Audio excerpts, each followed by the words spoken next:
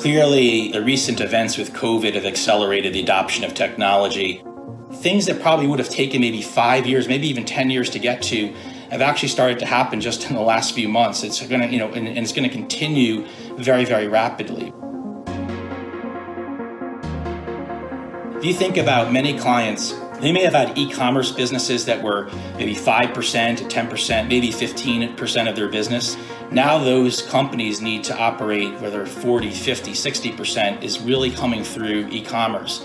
And so they're coming to us to help them digitize and change their business models.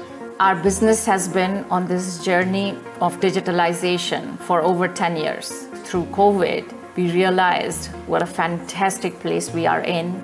We realized that the only way that we can bring our best to our clients is by working together.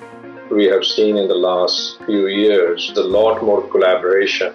ETS is working with FX. We have started integrating the foreign exchange capabilities into payments and vice versa. In FX, we always thought that the cross-border payments was an FX transaction because you're converting one currency into another. CTS always thought that cross-border payments was a payment transaction because you're just transferring money from here to there. And in reality, it's both, right? So once I think we realize the teams don't care whether the solution is a TTS solution or an FX solution, they look at it as one solution. Clients do not want to know how we are organized. They don't want to see different departments and different silos. They see us as one bank. I'm very excited about the future.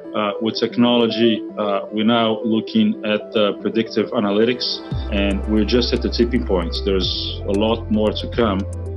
If you have a strong, good solution that addresses the pain points, when you show a solution like that to our clients, they adopt it immediately because it's beautiful.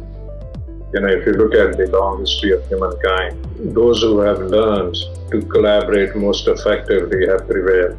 It's not the most intelligent, it's not the strongest. We literally work as one integrated organization. And that particular sentiment, which started from the top, has now seeped deep into the organization. Our win rates are up tremendously. Our pipeline is up very, very significantly.